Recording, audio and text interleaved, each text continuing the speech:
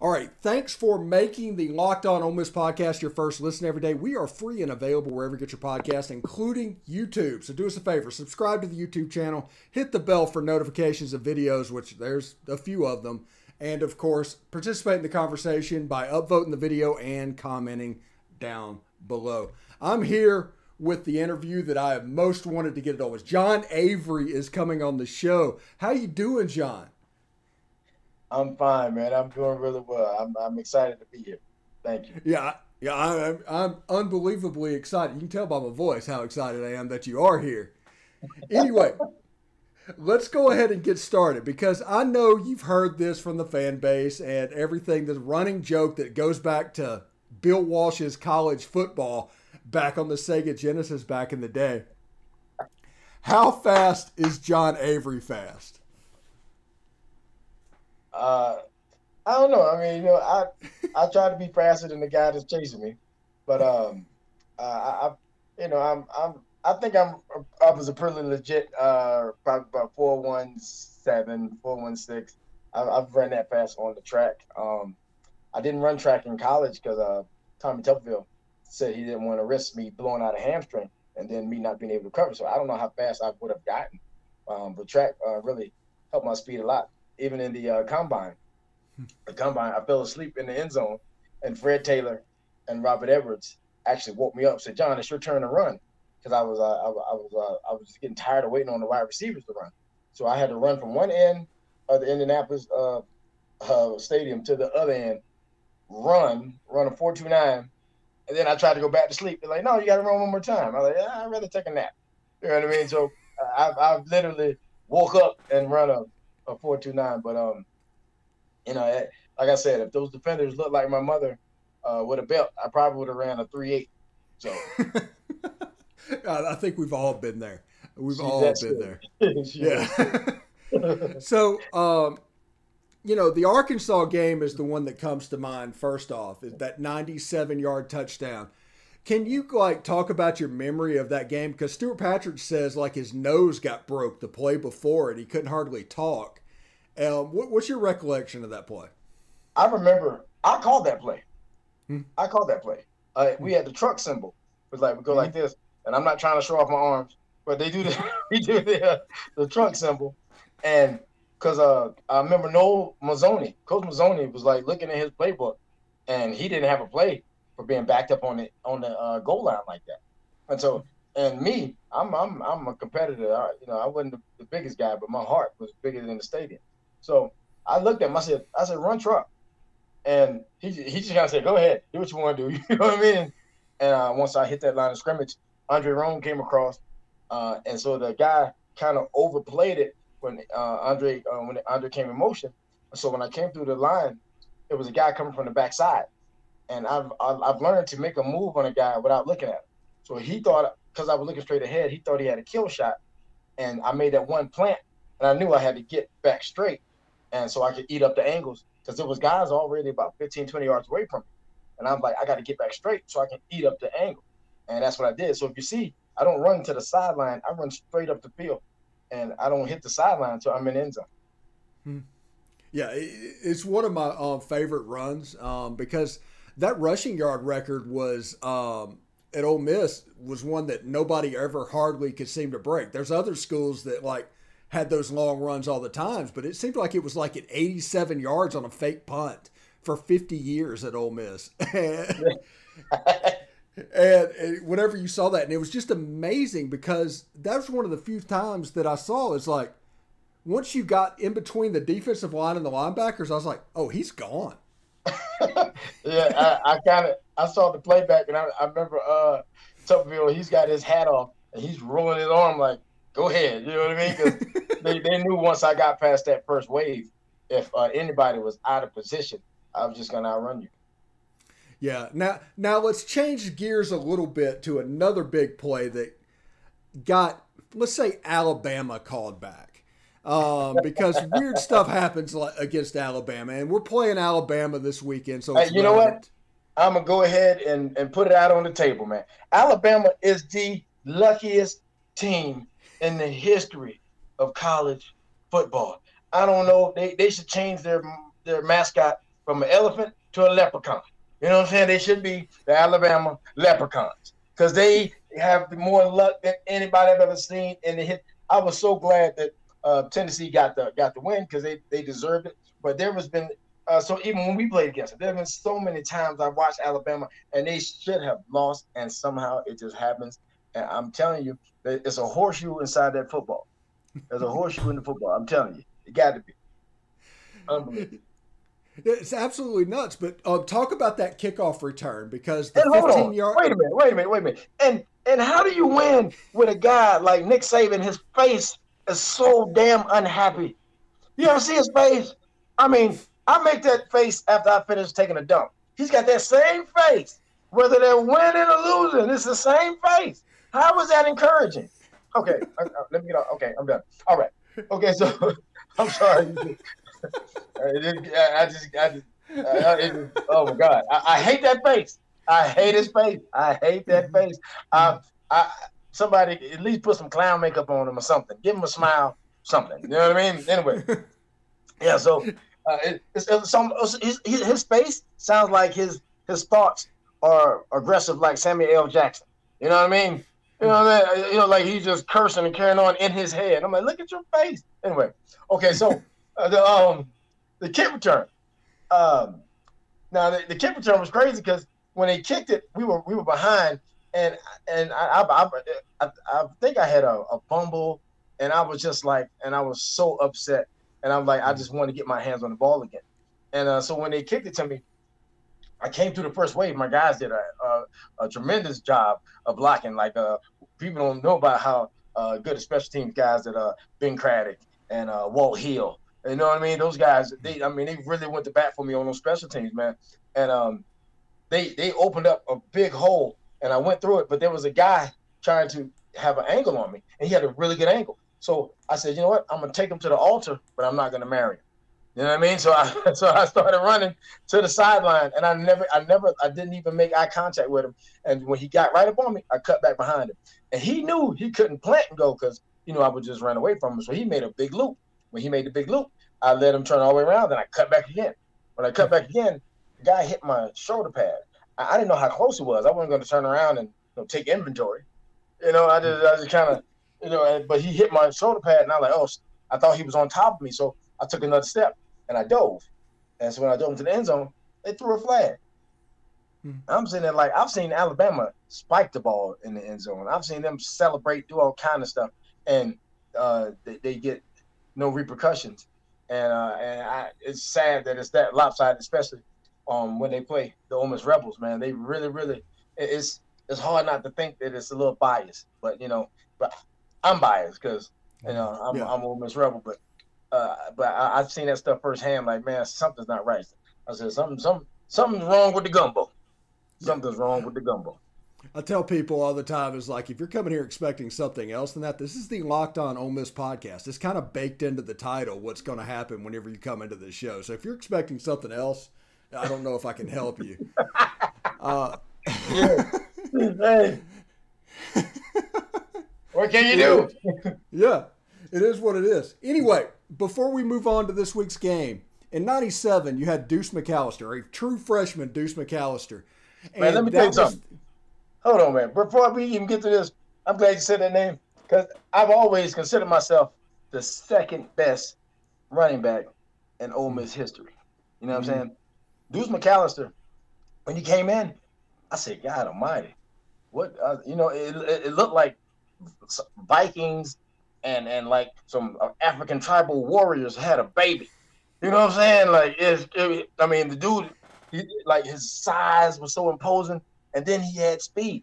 You know what I mean? And if he learned anything from me, it was to put a little wiggle, you know what I mean, to try to save your body a little bit. But, I was looking like, man, what I wouldn't give to jump in his body and run some touchdowns, man. That kid, and all he did was just get better and better and better, man. And, I'm a fan of Deuce McAllister, even though he was younger than me. That kid was simply amazing. But I'm sorry, go ahead. I had to get that on my chest. Yeah, my whole thing is like this rushing class where in a similar situation with Zach Evans and then Quinshon Judkins, who's a true freshman.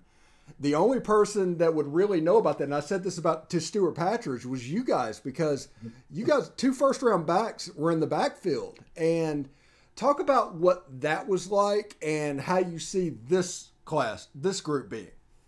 You know what? I like what Coach Kiffin is doing with versatility with those guys. You know what I'm saying? Like, you see them in a bunch of different scenarios, and they're getting downhill and they're making plays. I think that that they should spread it out just a little bit more. You know what I mean? Especially when you got it like Judkins he hits those lanes really, really well. You know what I mean? Then you got and a lot of times when you're running the ball, you have to understand when people are afraid of you, they are definitely going to do something extra to keep you in the box. They're going to always try to keep you in the box. So if you spread it out where they have to be out the box, that's when you can really hurt them. You know what I mean? You get the linemen to widen those splits a little bit. They help create a little bit some better lanes, and it's speed. You know, those running backs have speed and great vision. Let them hit that lane and get past that first wave and start making some plays. You know what I mean? Most times I see some of that big runs, it's really they pop out of that crowd because everything they find that one crease. But like when you spread it out, you got more than one crease. You set them up and you put them exactly where you want them to be, and you make the plays.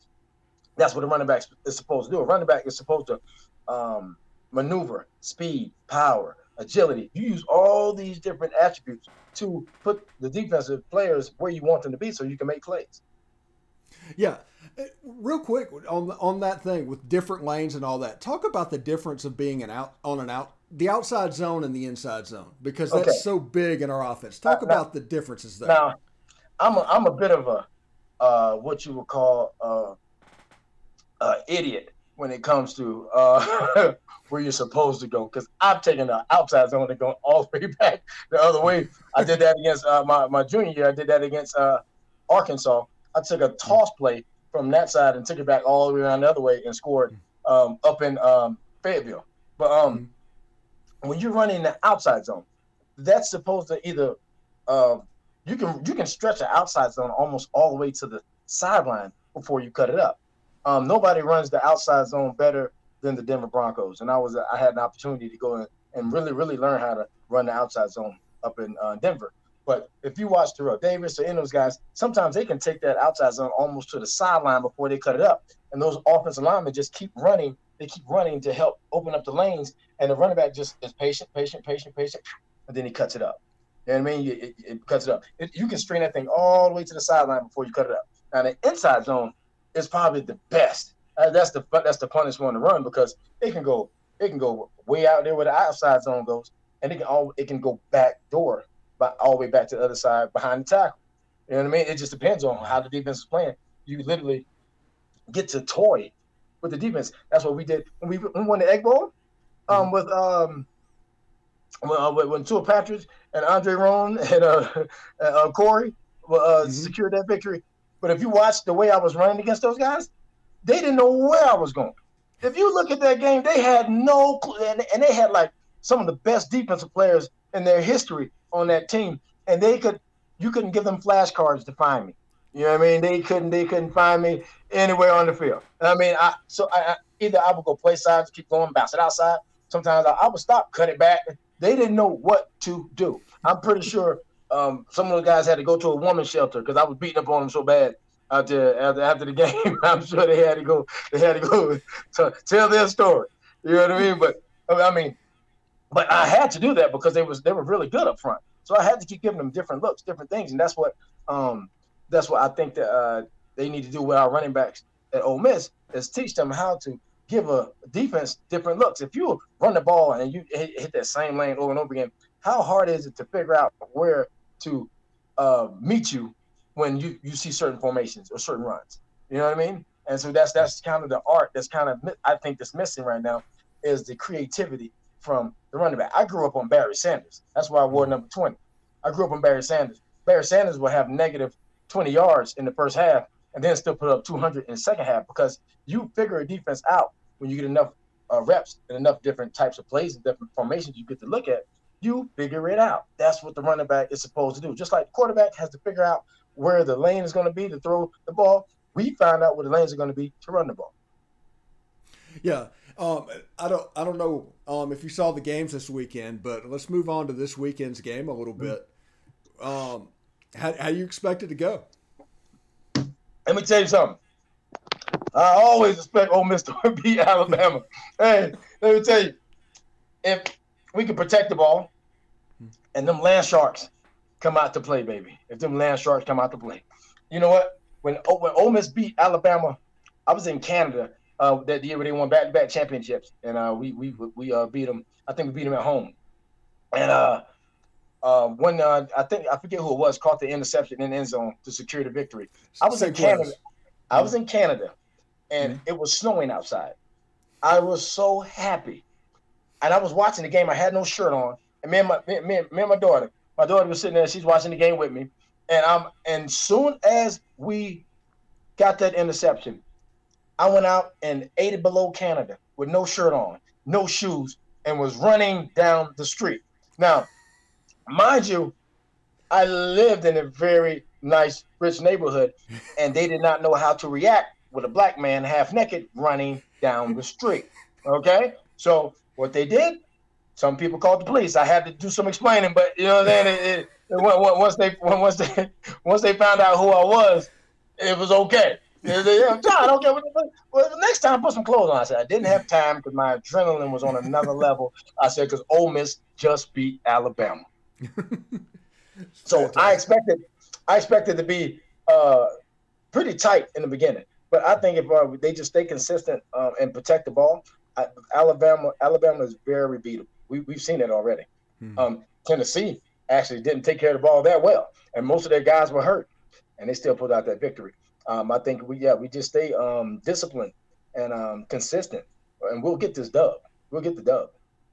Yeah, I tell people all the time, don't go out there and lose to the logo, because Alabama beats so many teams even before the ball is kicked off. Just play the team that statistically they are. Mentality will win you more games than ability. Okay? I remember as my junior year, we were playing LSU at home, and LSU was beating the brakes off of us. I wasn't starting at running back because we had Artie Moore. Artie Moore was a starter, and I was trying to get myself in that starting role, and I was so upset that I wasn't touching the ball. And that's what I said. I talked to Ben and Walt Hill, Ben Craddock and Walt Hill. I said, hey, when they kick this ball, if I touch it, I'm going to the house. And the way they looked at me like, you're damn right. I said, okay, calm down. You're scaring me. You know, they were scaring me. And so they kicked the ball, and I got a shot at it, and I took it 100 yards to the house. That's the only points we scored that game. You know what I mean? But to me, even watching those young guys like Walt Hill and Ben Craddock, and Deuce McCouse, they came in and they were able to feed off that mentality we had. Because guys like me, Stuart Patridge, Johnny Jones, you know what I mean? Like some of those guys that were seniors, Andre Roan, like we didn't care who you were. You better come to play. Nobody told us we were supposed to win 2 games. And if they did, I wasn't listening. I will tell you something else would happen, and this is a true story. If you don't believe me, you ask Eli Andy. That's my boy. Ask Eli Andy. Ask Walker Jones. We were in a meeting, and Coach Tuberville had this phrase he would say, well, guys, this is not a game that we have to win. So memory changes, go out and play hard. And so we had got beat twice, and he had made that speech. And so he said that into the team meeting. Now, I'm a very respectful young man, and I would never want to disrespect my head coach and cause any problems. But to me, I felt that it was important for me to say something then, because if these guys were going to feed off my mentality, I said it has to be said now. And I told Tuberville, I said, hey, coach, every time you said that, we've lost. I do not want to hear that come out of your mouth anymore. And I remember Eli turned around, looked at me like the exorcist, like, what the hell? You know what I mean? But I had to say that in front of the team to let them know that I'm not here to lose. I came to play. You know what I mean? And I'm gonna put that helmet on and go to war. Yeah, you had a bunch of guys like that. Matt Luke was on that team playing center, yeah, 250 pounds. And I apologize when I don't mention. It's hard for me to go through the whole team. You know what I mean? Because we literally our mentality. We built each other up. You know what I mean? I seen Matt Luke being held together with duct tape, playing. You know what I'm saying? Him and Kitchens. Them guys been held together with duct tape. And then we had those young guys that came in and feed off that energy, like Terrence Metcalf, Big Metcalf, and Keith Vincent. You know what I'm saying? And then we had the world's tallest version of Superman, Todd Wade. You know what I'm saying? Todd Wade will come out there and just literally push people. People don't know this. Todd Wade was my babysitter when I was in college, and I had my son, and I had to go. I'm serious. Todd Wade, I get phone calls from Todd Wade like, hey, come over here and get this kid, man. He's drinking up everything in the house. You know what I mean? I'm like, yeah, but we were really family, man. We were really family, and but we were family with a mission, and our mission was to go out and destroy everybody that talked down about Ole Miss. In the conference, everybody that looked at us like we were the doormats, we were coming to whoop that butt, and that's what we did. Yeah.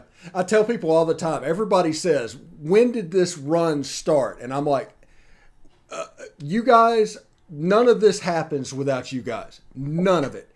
Everybody's like wants to point at Eli. They want to point at like Shea Hott and all those guys. None of it happens without 97. Listen, man. Two-time Reyes. Two-time Reyes. My other guardian angel. Even two-time. Would always laugh at me how fired up I would get. And I was like, hey, everybody hit somebody. I said, this is the most violent sport in the world. If you're not hitting anybody when that ball snaps, I said, then you're cheating us. You're cheating us. You know what I mean? Like we had when Taboris Fisher and those guys were there, I think because they were used to a certain tone of not like really being at that level. I felt like they were just, it was okay. They felt like it was okay as long as we just showed up and played. You know what I'm saying? And Taboris Fisher was a great talent too. But I know that Derek Jones and Mark Smith and those guys, like I really connected with those guys when I came down there. I mean, they helped secure getting me signed by Ole Miss. And the biggest thing was a guy that saw me do one run play and said, I found my running back. And that was the great George Smith from Northwest Mississippi Community College, the best offensive coordinator in the history of football was George Smith. I mean, I was sitting in two-a-days and not being able to get any reps because there was so many guys trying to take my job. Coach Smith threw me in there. He said, you got to show me something, because he hadn't seen me run yet. All they saw was a highlight film of one game, and they said, this kid, he must have been playing guys that were standing still and picking their nose, right? So he gets me out there, gives me a toss play. I make a couple guys miss, and then I go to the house. I come back. Coach Smith never took off his glasses. I come back across the practice field. He's got his glasses up over his head. He turns around and looks at all those guys that were trying to get the running back job and says, hey, I found my running back. You guys go find something to do. Just like that. George Smith, and I love George Smith to death. He's like a father to me, man. I really those guys that really mentored me and made me better. George Smith started it. Eddie Grand finished it. That is one. I thought he was Italian because he was so angry. You know what I mean? Eddie Grand. I thought Eddie Graham was Italian, man, because you had Coach Panunzio, Noah Mazzoni. I thought he was Italian, and come find out he's just an angry little white guy. You know what I'm saying? But those guys really they helped finish what Coach Smith started, man. But I thought George Smith was going to be the offense coordinator when I came to Ole Miss. That's really why I came, because I thought I was going to keep being coached by him. Me and Andre were like, man, Coach Smith, we about to light it up.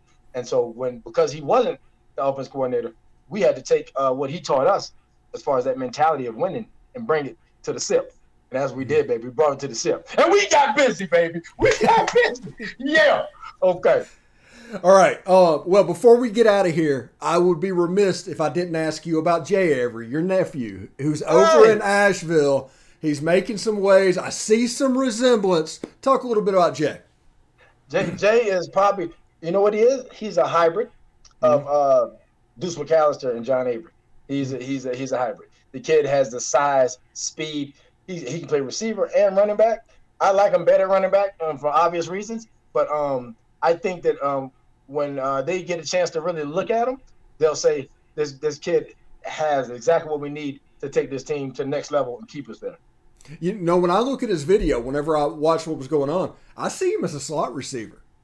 Yeah, listen, but he can do. because he's such a good kid, he's coachable. He's got a 3.5, 3.6 GPA. You know what I mean? Like, COVID has really, not giving everybody a level playing field as far as when COVID came in, the kids, and he's only been playing like 3 or 4 years of football, and he looks better than me at that age. You know what I mean? He's like a lot more physical, but he listens. I mean, I've seen him. I've told him certain things, and he's done certain things, and I watched the way he accelerates after he makes people miss. That's the thing I'm looking at. It looks just like I showed George Smith, and he said, the film don't lie. He said, man, he looks just like you. That's what Coach Smith said. And I said, well, if he looks like me, then we need to get him in that Ole Miss uniform. Yeah, seriously. I know Lane Kiffin and the Ole Miss staff, they recruit, like I told you, they recruit a little bit differently. It's kind of changed since we were a little bit in that age group. But I mean, you know what? The way the whole Ole Miss thing got turned around is the way that Tommy Tuberville and those guys recruited. Eddie Grand was at every home game when I was at Northwest. He was down there. I thought he was on the team. You know what I mean? I was like, what position does this guy play? Like him, Coach Knox, those guys really hit the road and went to see guys. You know what I mean? They really did some serious recruiting. They did a great job. And I think that's kind of missing everything. Everybody's like a armchair recruiter now, or scout, armchair scouts. They're sitting there with their computers and their phones instead. But these guys, they went out on the road and they got to see it up close and got to see all the intricate details of a kid's personality and everything. You can't see that when you're looking on Huddle or anything like that. I mean, Huddle's good, but at the same time, if you don't have anybody that can really vouch for kids that knows something about speed, that knows something about vision, that knows something about creativity, knows something about heart and mentality, then that remote control or that cell phone is not going to help you. Yeah, seriously. You do see the resemblance when you watch him play. Looking at his videos. I look forward for his end of the year highlights to come out as well. Yes, I will absolutely retweet that out as well. But anyway, John, thank you so much for coming on the show. This was a blast, man.